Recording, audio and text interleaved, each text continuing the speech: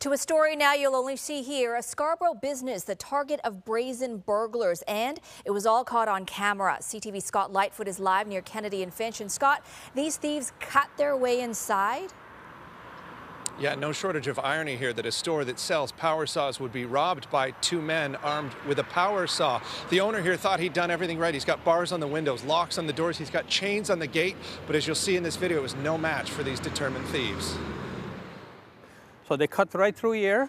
This was the first sign that someone had broken into Alpine lawn and garden equipment. When we walk in, we saw stuff missing. More than $50,000 worth of product was gone when staff arrived on scene. But it wasn't until owner Dominic DeMilta viewed his own security video. I can't believe it. I really can't believe it.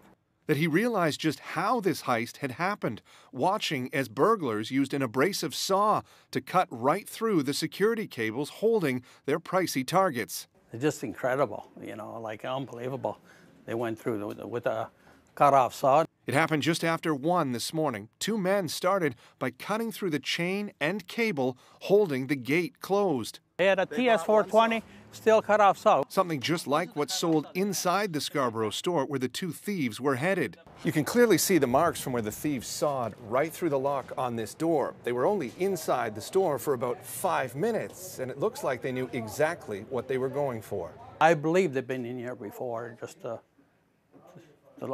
look the place over. Along with two large saws, the thieves also got away with 2 generators, 2 snow blowers, most of the trimmers were on up there.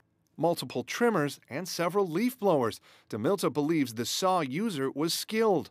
And it looks like the guy knows what he's doing with the saw, because he started there like a professional guy.